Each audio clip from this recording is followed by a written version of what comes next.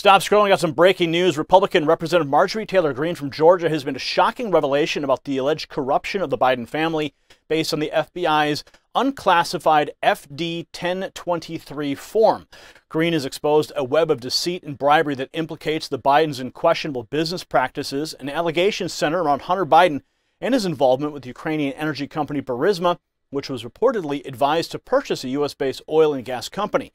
Furthermore, the owner of Burisma allegedly paid $10 million to the Bidens as bribes to get former Ukrainian prosecutor Shokin fired and to halt the investigation into Burisma. Greene's allegations have sparked controversy and raised questions, serious questions, about the integrity of the Biden family. Dive deeper and get the whole story at our website by tapping the link in our bio.